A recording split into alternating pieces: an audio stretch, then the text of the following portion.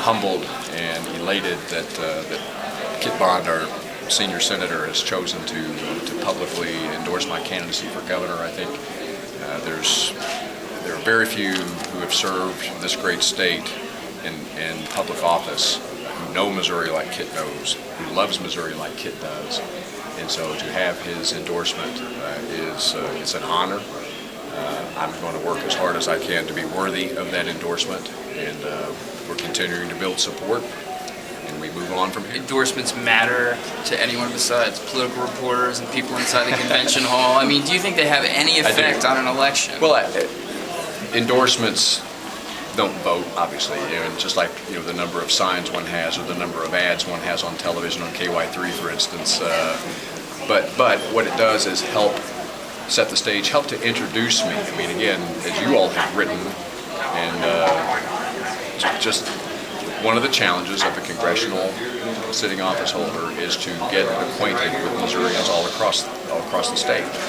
Endorsements in that regard are very instrumental because when the local state representative, or in this instance, when this very strong figure of long-serving Missouri public servant that chooses that he believes in this unique time, this unique special election, if you will, that I'm the better candidate, then I do think it carries a lot of sway with undecided Republican primary voters. Do you think this drives a further wedge or division between the Republican Party when the most senior member and the most prominent Republican is endorsing you and other people are endorsing your opponent?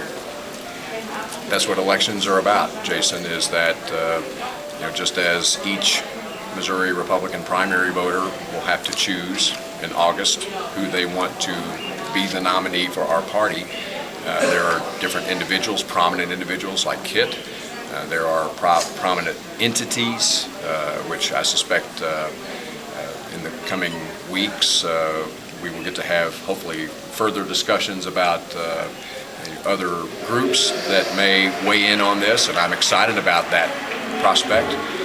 So this is about people picking their favorite candidate. And so as far as division, what I hope happens, and certainly in my remarks this afternoon, I understand the media attention that you all have given to Ron Paul, my colleague in Congress, and what's been happening here with credentials. But there really, I think, ultimately is going to be a lot of unity here at this convention when you consider, and last night we heard a bit of it, when you consider where our state was 3.5 years ago and where we have come, and when you consider that we've done that under common sense conservative Republican leadership by Matt Blunt in the governor's mansion, I think there's much more that unifies us, Jason, that divides us here. And so we will get past this convention and what you all are reporting.